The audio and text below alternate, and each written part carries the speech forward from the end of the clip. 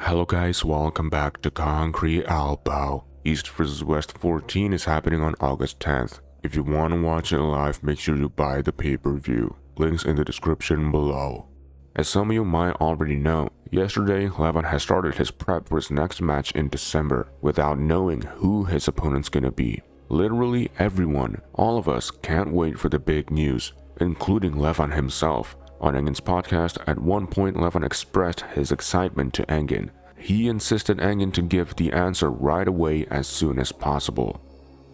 I talked with Hermes. Hermes has some shoulder issues. I think, I don't think he is ready for you this year. But we will see. We will see. And what about Jerry and Alex? We will see. We will see. Who is my next opponent, Engin?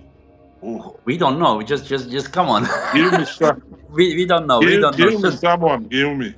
Vitaly, Alex, and Jerry. For now, these three are the only possible contenders for Levan, but I know most of us are leaning towards Vitaly, because Vitaly has been showing that he's not at the same level as when he faced Hermes anymore. I think Vitaly vs Levan would make the most sense compared to Alex or Jerry. The problem is, Vitaly said he's not ready yet, but I don't know if he's going to change his mind knowing that Hermes is basically out right now. But I'm also wondering why Core Sports is still not giving any announcements yet. Are they actually waiting for the Jerry vs Alex match?